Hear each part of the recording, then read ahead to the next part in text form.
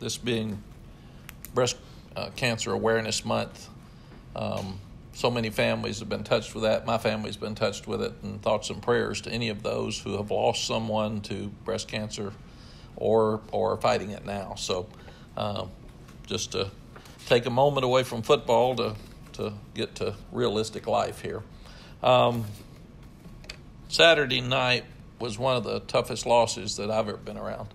I went back and just thought about it, and there's probably three, and this one's as tough as any because we had opportunities to win it with one play probably 4 or 5 times. And when you do that, you got to finish it. And we were there. And whether it was the holding call when we're first and goal from the 8, whether it was the missed field goal, whether it was the delay of game where we make the field goal and they miss the field goal, and there was a flag on the field and they picked it up, so we were a little bit later getting out on the field, and I thought we probably should have reset that. But that wins the game for us at that point. 2 2-point plays. One of them for sure could have won the game because we'd already stopped them. So when you go back and study it, played hard, we're ready to play. I was really proud of the players for how hard they played on the road in a tough environment where we hadn't played well in the past. And once again, they come down to the longest game in ACC history with 6 overtimes. I did break my promise to Sally. I promised her that I wouldn't hurt so bad after losses, and that's not my makeup. I can't do that. So I don't know. That sounded really good. I thought, yeah, I'll handle that and do it. But losing still stinks. It hadn't changed since I've been out in 5 years. So, but again, really, really proud of the players. Every week they're giving us all they got. We've lost 4 starters in the secondary, so we're so thin back there. Aaron Crawford plays 81 plays. We've got to get some people to help him because that's too many. But these guys are fighting their guts out every week, and I'm really, really proud of them.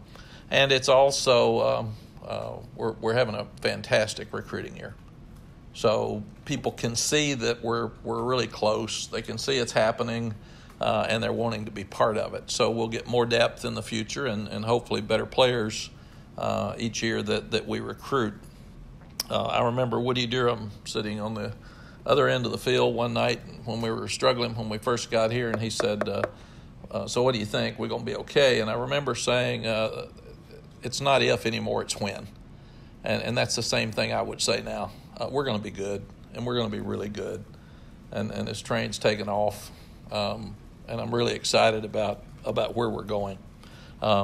Specific things about the game, and there's thoughts that I have that I'll share with you, and then thoughts that Jeremy's heard from some of you all and some of the fans that I'll try to share too, and then answer your questions. Jay's really been shorthanded. Defensively, obviously losing 4 starters. So his problem is do you bunch up and try to stop the run and play man-to-man outside with inexperienced corners and guys are struggling some, or do you play zone and let them run the ball? And what we had is Virginia Tech's quarterback that came in is a 250-pound runner, and we didn't stop him. He ran up and down the field and got kid's going to be a really good player for the future. They probably found him something there with a third quarterback. So we didn't do a good job of stopping the run, and that's something that we've got to do. We did force 2 turnovers, which is something we haven't been doing in the running game, so that was really good. And we didn't respond well right before the half. To me, the way you play the last 5 minutes of the half, the first 5 minutes of the second half is so key in college football in my experience through 31 years of being a head coach. And we didn't play well as a team. That's a 14-point turnaround.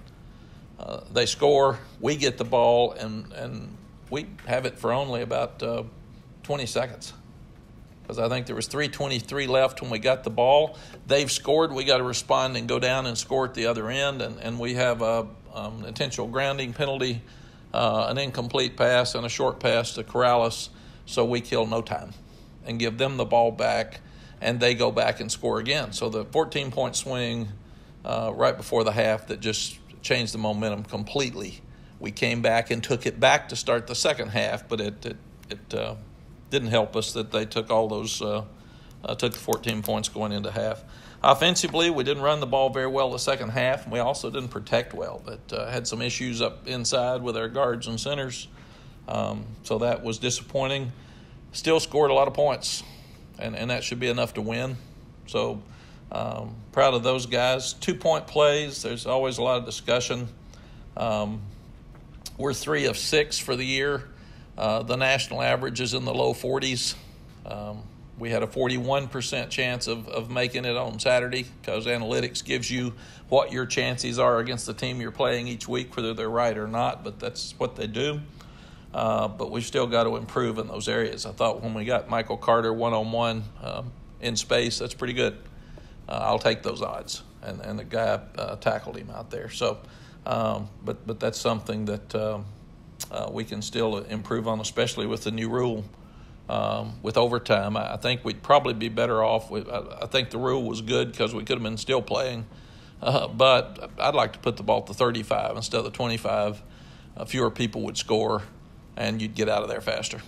So if you just move it back 10 yards, the percentage of scoring isn't near as good. You might kick a field goal, but scoring touchdowns is harder. And I think we would get it over with quicker by doing that than what we're doing at the present time, even though I think because of the LSU Texas A&M 6-7 overtime game last year, that's the reason they went to this rule, because it's not healthy for kids to stay out there that long. Your defensive kids for sure just give out. Kicking game, really proud of Ben Kiernan for a freshman. He and Drew Little, the snapper, both were committed by Coach Fedora when we got here. And I talked to Larry the other day, and he asked how they were doing, and it's unusual to sign a punter and sign a deep snapper. I'd never done that except for Justin Tucker. He's the only guy we signed ever at that position. We always took walk-ons, and the ones that played the best ended up getting the scholarships. But in this case, Ben, it's sure been worth his scholarship. We should have gotten another ball inside the 2 that but Javon Terry got his feet in the end zone and batted out. That was a great kick, just a great punt for us. And Jonathan Kim did a great job kicking off. He kicked all his into the end zone, and there were no returns. So we're going to let Jonathan do the kickoff duties. They'll still compete, but right now he would be doing that. And Jonathan will also take over the field goal duties. We're 10 of 16 on field goals, 3 of those being blocked. But still, we've got to do a better job when we get down to that last second kick. We got to make it. And once again, we had about 4 chances, one-play chances to win the game. That's why we said be the one. Somebody got to step up and make the play. Coaches got to do a better job. We all got to do a better job. When we get that close to winning, we've got to win the game. There were some question marks with time management right before the half. They had an inexperienced quarterback in the game with a bad leg. So we did not want to give him more time. We wanted to press him. And I thought by calling timeout to try to save time for us, we were allowing them with him with a sore leg to do a better job of organizing how to score. So that's why we held those timeouts in our pocket. Time management at the end of the game, I'm always going to hold the timeouts in my pocket if I can. They were 4th down and 1.5 with a running quarterback that we hadn't stopped. There was probably a minute something left in the game. They were lining up to go for it. We didn't know if they were going to try to pull us off. They were going to go for it. I didn't want to stop the clock and give him a minute left if he makes the first down, go down, kick the field goal, and win the game. But with our timeouts in our pocket, we had 3 and 38 seconds from 75 yards or 75 yards away is plenty of time to get down and get a field goal, because you've got your whole playbook. You can throw the ball across the middle and call timeout. In college football, 38 seconds is longer than you think because you make a first down. The clock stops, unlike the NFL. You get out of bounds. And Phil was conservative at that point, and that he had a check with me, had a pass called, and it was quarterback draw if the quarterback didn't like the pass. So that's why Sam ended up running the ball. But you want to save all your timeouts. You've got to have 1 left now because of the 10-second runoff. That changed coaching for sure. You can't be without a timeout in your pocket because 10-second runoff can lose the game for you. But you never want to have 10 on the field, nearly a delay a game. I didn't think the field goal was going to be a delay a game. That was an overtime where I would have taken our timeout there. But you don't want to waste your timeouts.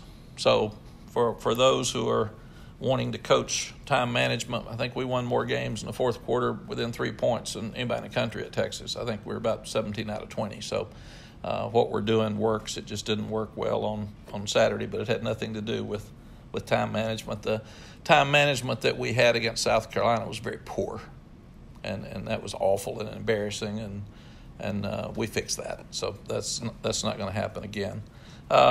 People have asked, why go for the fake punt? We're fourth. We just took a shot deep on 3rd and 1 with our tight end. Had a chance there for a big play. I thought it was a great call by Phil Longo. So we're going to be aggressive. We said we're so thin on defense right now. We have to outscore people. So we're going to go for 4th and 1. So our thought was either go for it or line up for the punt. If it was there, take it. It was there. It's exactly what we wanted. We didn't execute it. So we should have done a better job coaching in practice to get the 1 yard, but we're going to go for it either way. And that's who we are right now. Somebody said they saw me getting on one of the coaches on the sideline. I'm on the coaches all the time. I'm glad that the camera's not always on me. People have asked if I've ever fired one during the game. No, but I felt like it. So you fans that get mad at assistants, I'm mad at them too. So my mother used to tell me, honey, why'd you hire these guys when we'd lose a game? So, yeah, I get on them a lot. I love them. I think they're doing a tremendous job. They're giving our guys a chance to win. But when I see something I think we can do better, I'm gonna be direct, and I'm gonna be honest and transparent with them, just like I am with everybody else. So I do get on them. Officials, I love officials. The guys are, very honestly, they have full-time jobs. They're so passionate about this. They work themselves to death. They do this on the weekends, and they love the game. And I hate it for them when they make a bad call. I think there were only 2, but I saw 2 coaches fined yesterday for making comments about officiating. I came back to help kids and try to help the game that I love, because I want us to change some things and clean it up. And I thought, after seeing the 2 coaches suspended yesterday, there's 3 factors in a ball game. There's our team, there's the opposing team, and the officials. And 2 of the 3 are called out. Officials aren't. And they don't make as much as we do, but they probably make as much as the kids. So what I would love is I've said it, and maybe it's that you have a challenge flag as a coach, and you hold it and use it. But if there's a critical play, whether it's reviewable or not, if you challenge, it has to go upstairs, and then they can look at it. And that doesn't slow the game down, but it gives you an opportunity for the one play that you think the officials have missed that's not reviewable, that changes the entire game, to have it at least looked at upstairs. If not, some people thought I said last time, challenge every play. People don't listen.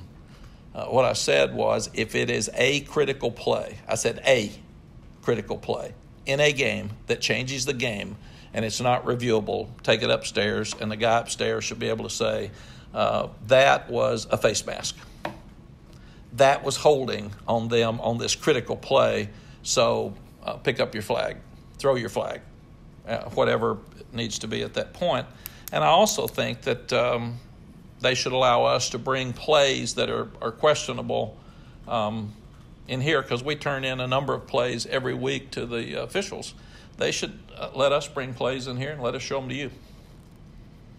I mean, that's what we got to get accountability from everybody, because kids are losing games that they fight their guts out. Coaches are losing games. They're making human errors as coaches and players. We are making human errors. We should do everything we can do to help the official not make a human error that changes the direction of a game, because they want it to turn out right.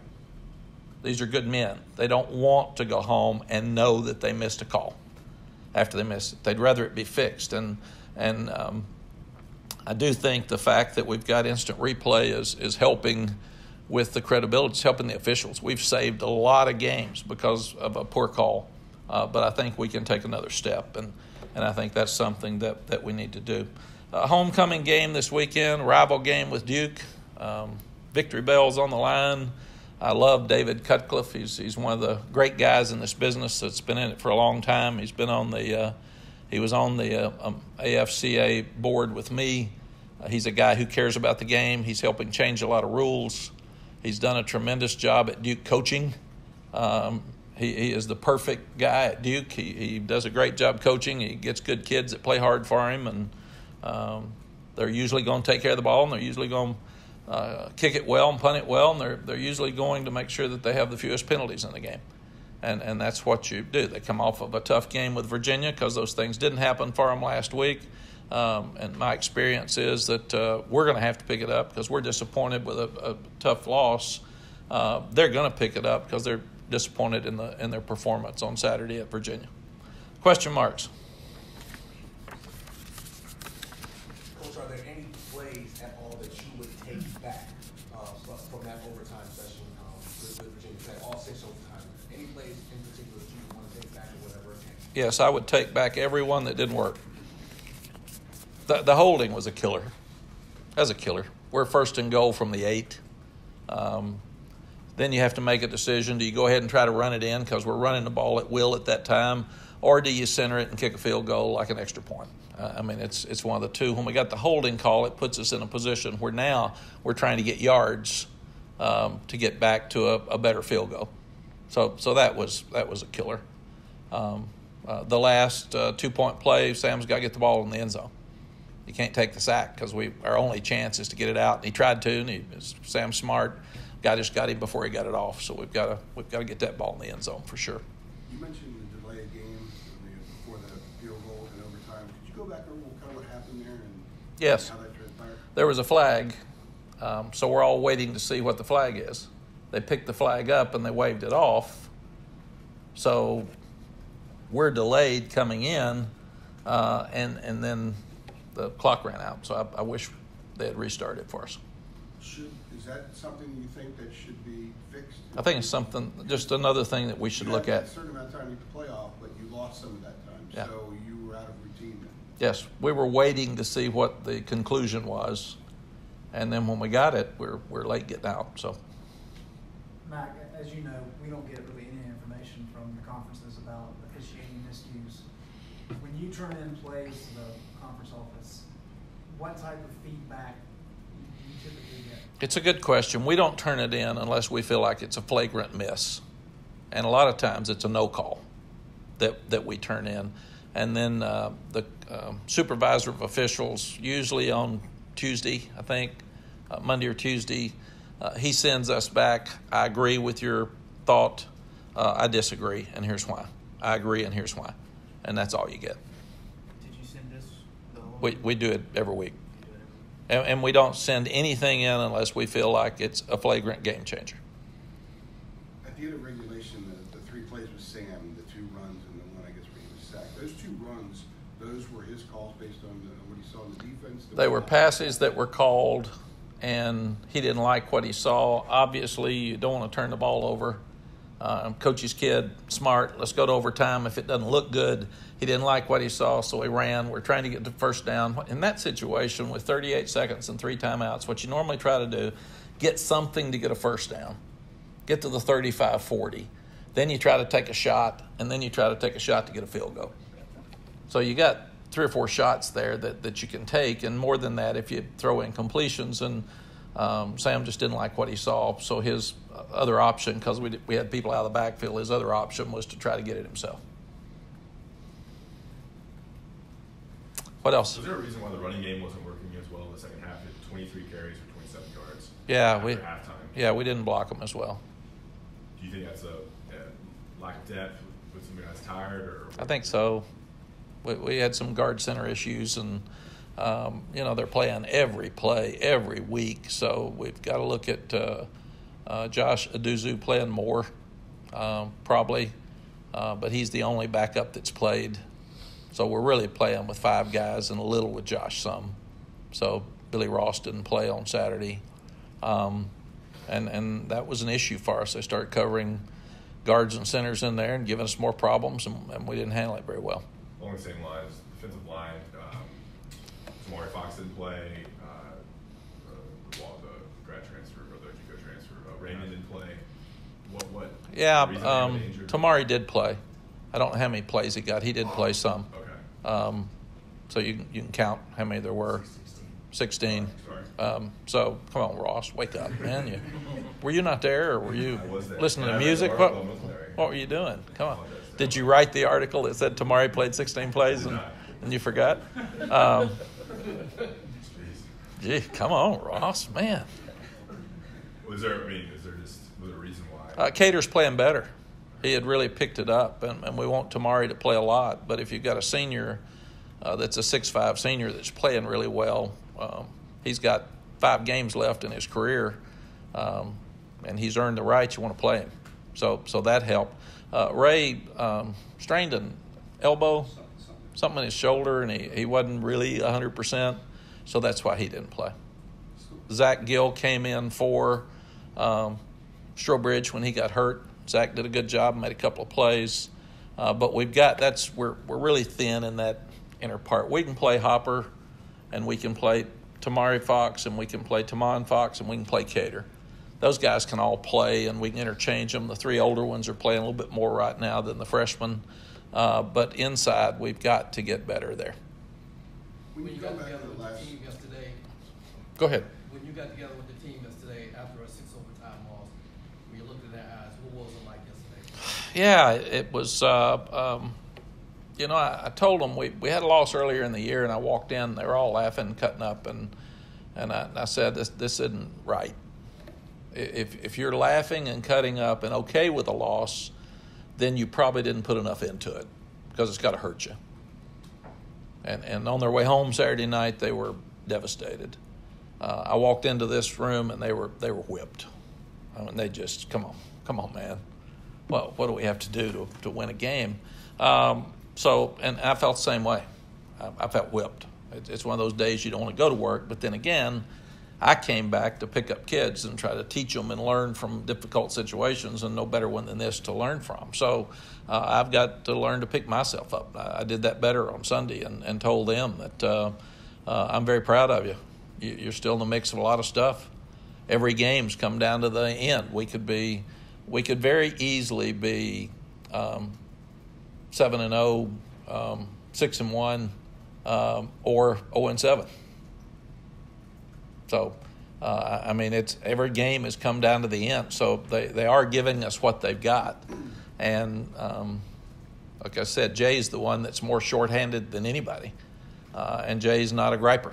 He just says, next man up, let's go. But it does affect how he calls, because he changes up so much and brings people from everywhere. And if you're putting guys that are struggling some on an island outside, you better get to that quarterback before you do it. A gutsy call by Virginia Tech, a freshman quarterback, 4th down and 3 to win the game, they throw a fade. And it is a perfect throw. So I think that's just what I told the guys is we're close, we're improving. It wasn't one play. Each of us need to get better to make a few more plays, and then we win the game. And it was at the 5 minutes before the half. Who let down? What should have happened? Why the quarterback long run? Why the wheel for a touchdown? What mistakes did we make? Why didn't we jump up and bat the ball down when we were in the end zone with receivers 2 or 3 different times? When we were there, we just got to make plays. Why didn't we catch the ball down the middle as a tight end? Why didn't we convert on 3rd down and 1? What happened on the fake punt? So you go back to 10 or 15 plays. It's usually 7 plays in a game. This one had 10 or 15 that we win the game if we make any of those plays.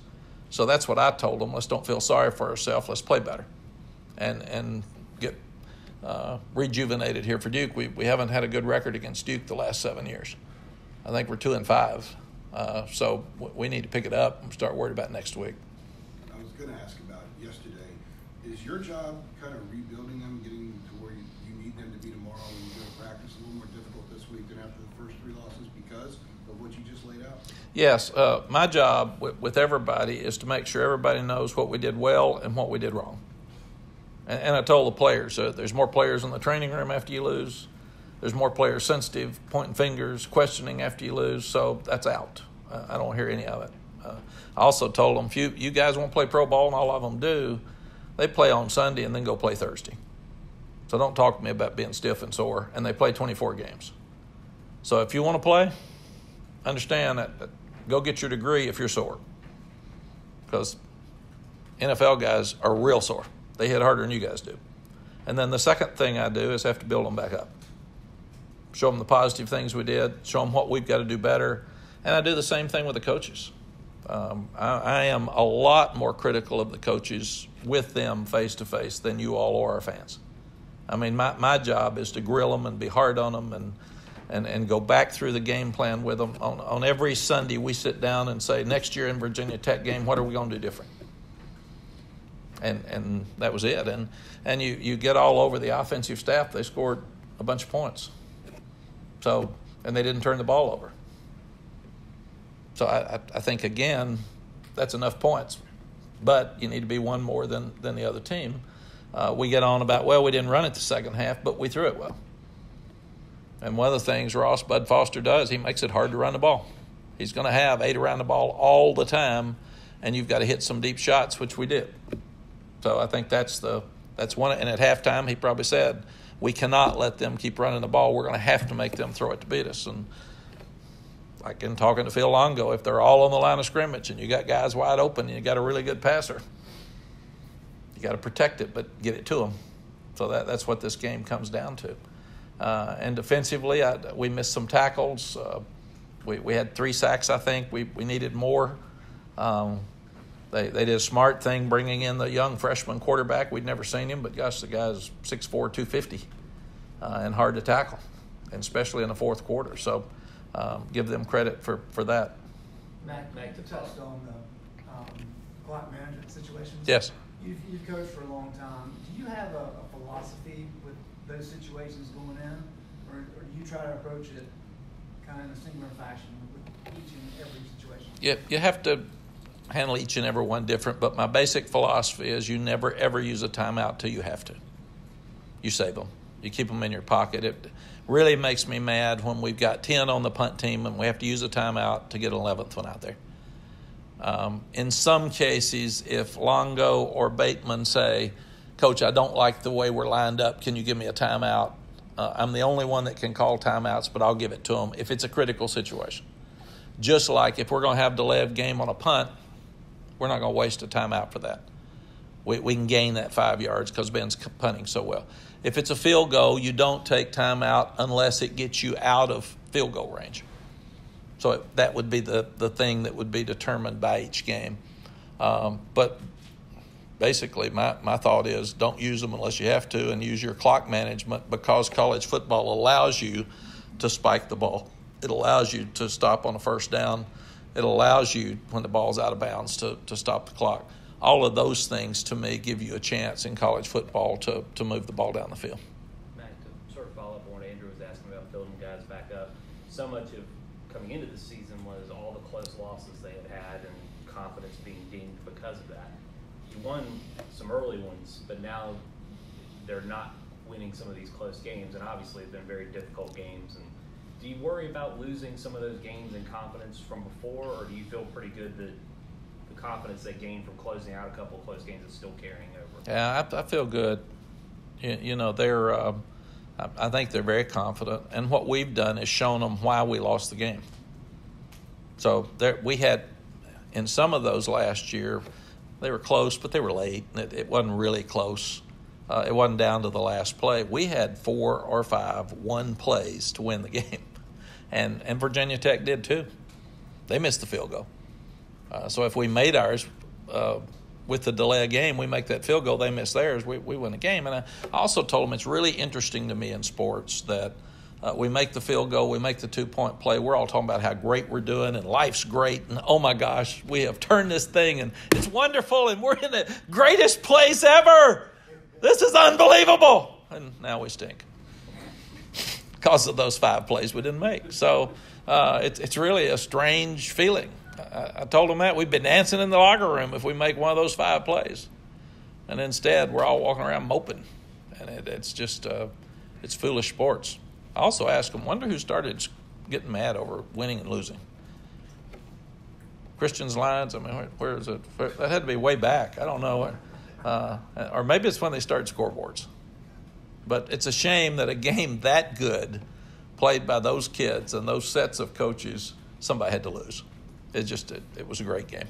You mentioned recruiting, how it's going well. Obviously, you can't talk about particular guys. Big news this week.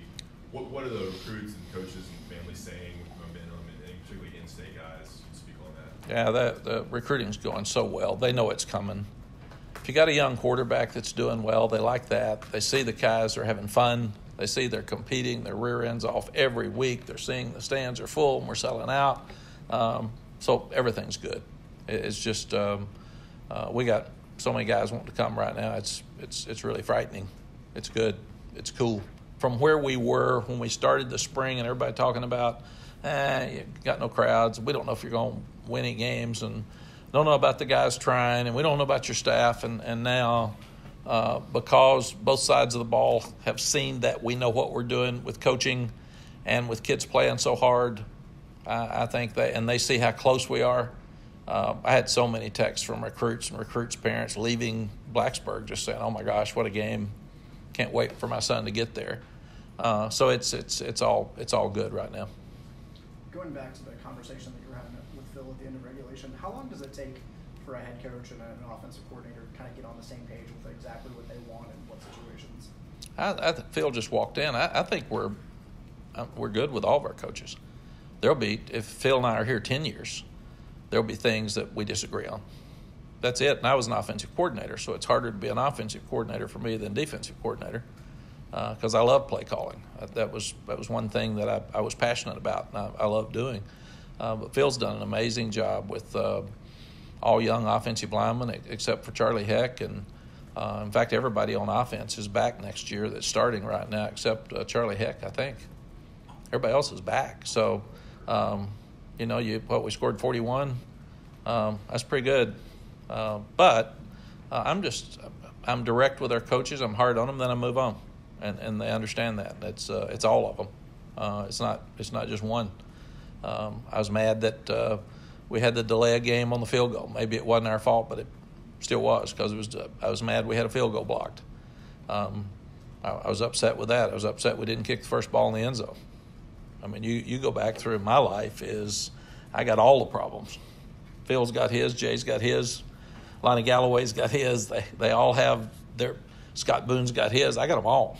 So I'm having to balance something during that ball game at all times. And I really, the other thing, I came back to win and help North Carolina get back where we are. So I knew how critical each play was during that ball game. So, I'm killing myself trying to help us get back where we need to be. And like I said, we're going to get there. But without energy from me and without caring from me and without passion from me, then Phil can't have it and Jay can't have it and Scott can't have it and our team can't have it. If I'm standing over there doing nothing, just watching a game, why am I here? Why pay me? And I don't want to get in their way. The hardest thing you do, and Ross just kind of said it, is for Phil, he scores 41 points. He throws up and down the field. We get 500 yards total offense. And our question is, why didn't we run it better? Scoring's the key, and stats are not. And I think that's the biggest thing. And we can be stat guys, but I'd rather run it for 400 yards every game. But people kind of get in the way of that if they see you're starting that, if they're any good.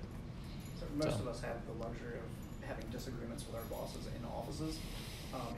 You've been doing this for quite a while. Is it still a little strange to have that sort of thing play out in front of cameras? You know what? I never think about the crowd, and I never think about a camera. Yeah. I don't. And I never look at it. So I don't go back and see what I look like on the sideline or what I said or when I said it. I'm not ever going to say anything in my mind that's inappropriate. So I say what I think. And like I said, coming back, I've been much more transparent with you all than I probably was before. I thought I was, but people told me I wasn't. So that's something I feel better about.